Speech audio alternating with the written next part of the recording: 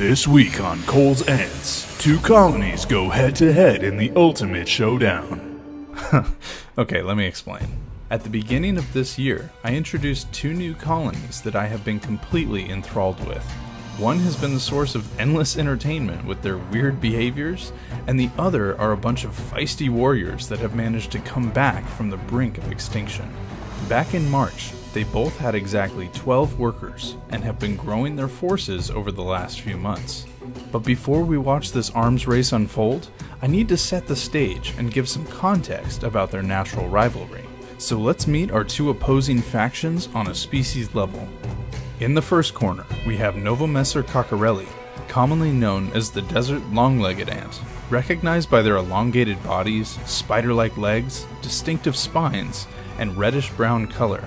Their colony name, the Raiders of Arrakis, ruled by their queen, the Duchess of Dune. In the other corner, we have Pogonomyrmex rugosus, commonly known as the rough harvester ant, built more like stumpy little dwarves with boxy heads. They mainly eat seeds and wield a painful sting. Their colony name, the bulldozers, ruled by Queen Barley. Most ants are generalists, eating a variety of different food sources. Sure, some species are specialized to live off particular foods like seeds, sugar, or meat, but when it comes down to it, food is food, and when resources are scarce, you'll eat whatever you can. After all, the colony must grow. So while some Pogonomyrmex species can live exclusively on seeds, and Novomessor cockerelli can live entirely off insects, Pogonomyrmex rugosus use insect protein to feed their growing larvae, and Novomessor cockerelli will take advantage of seeds when food is hard to find. Both species are native to the arid regions of the southwestern United States and northern Mexico, and that overlap in habitat and diet breeds competition. But this rivalry isn't just manufactured for the sake of a story. In the wild, these two species are actually at odds. In fact, Novomessor workers will set out early in the morning and fill the entrances of nearby Pogonomyrmex nests with sand, pebbles, and debris before they have a chance to begin their daily activities. This delays the Pogos by 1 to 3 hours, giving the Novos a head start on foraging for seeds and insects. So this is war, an actual simulation of the arms race that would occur in nature to outgrow and outcompete the other colony to become ruler of the desert. And with that context, the battle begins on March 19th, 2025, with both armies having 12 workers and a big pile of brood. Their numbers are about to take off. 2 weeks have passed, and it's time to see if one of them has taken the lead. It looks like the bulldozers have nearly doubled their numbers, from 12 to 22, and still have a good pile of brood. The Raiders of Arrakis now have 18 workers, a little behind, but judging by their impressive brood pile, I'd say they could definitely make a comeback. There is something else to report. I found a dead worker in the Raiders' outworld. And I also found a dead worker in the Bulldozers' outworld. I'm not sure why both colonies have lost a worker, but it's something to keep an eye on. The Raiders' water source is very small, and I'm noticing a little discoloration, so I've given them a fresh test tube and moved the cover. Hopefully, that'll convince them to move into the clean setup. A few days later, and they haven't moved out of the old tube. They've instead decided to just occupy both tubes. Not exactly what I had in mind, but I guess that's fine. A week later, and fortunately there were no dead bodies. The harvesters had gained 2 more recruits, but the longlegs had gained 6, now putting the score at 23 to 24. I also noticed that the raiders had moved a bunch of dirt towards the back of the enclosure, creating these little hills. The bulldozers were also doing a lot of digging, although they didn't seem to be making any visible progress. No, despite their name, they don't seem to be very good diggers at all, really. Maybe that's why the strategy of filling in their nests is so effective. The following week held some interesting developments in the battle for the desert.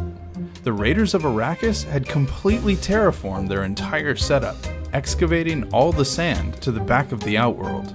Why? I have no idea. But this was no small undertaking. They had also been busy turning the tide, because for the first time, they have surpassed the bulldozers, putting the score at 27-24. The war was heating up. There were also casualties on the battlefield. Both sides had suffered losses. 3 dead for the raiders, and an alarming 5 dead for the bulldozers, which is why they've remained at 24. But that wasn't the only bad news to report. This was the first time that either colony hadn't touched their food. Something was wrong, but I couldn't figure out what. Nothing else had changed. See here how this worker is acting drunk? That probably means she's dying. I had to start troubleshooting, going through the various possibilities to find the issue. To start, I gave the bulldozers a fresh, clean tube as well, in case it had something to do with their tube. Some people might look at these setups and just see a bunch of ants aimlessly moving around and occasionally eating some food. But there is a lot going on when you stop to look. They are organized, coordinated, and busy. Each colony is a well-oiled machine working to raise an actual army. Because in the wild, these two species wouldn't be safeguarded by these plastic tubs. They might have to go to war with other colonies or succumb to the many dangers of the desert. As the weeks rolled on, I had some time to experiment with different solutions. I can't say that I've identified the cause of the mysterious deaths, but the frequency has decreased, and they have continued to eat. The desert has been claiming about 1 long-legged ant a week, which isn't good, but it's still an improvement. And in 5 weeks, the bulldozers have only lost 2 workers. The bulldozers are so weird and different from my other ants. Amazing